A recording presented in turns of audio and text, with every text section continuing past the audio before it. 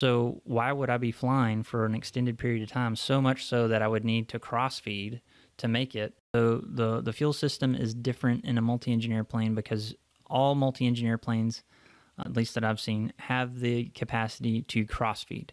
So basically, I can run my right engine off of the fuel in my left tank and vice versa. So this capability is, it's pretty straightforward on how to use it, but the question I ask is, why do you have that capability, right? So why would I be flying for an extended period of time, so much so that I would need to cross-feed to make it?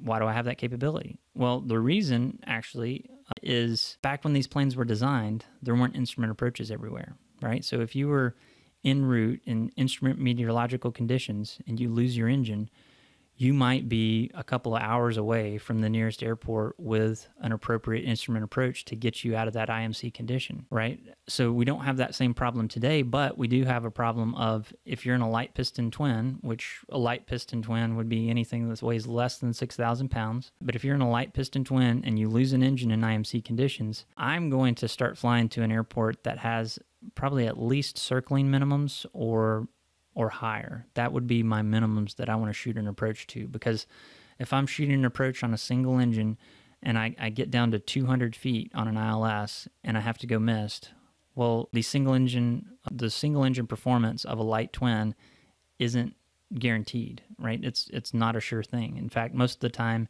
it's really, really bad.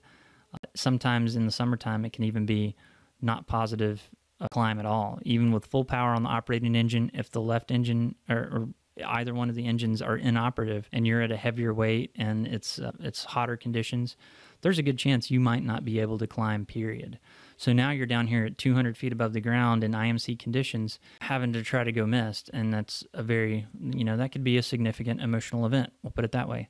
Something that I want to avoid. So what I would do is I would set up cross-feed and I would fly for 2 or 3 hours to get to an airport that had really good weather where I'm guaranteed I can shoot an approach and get down without having to worry about going missed.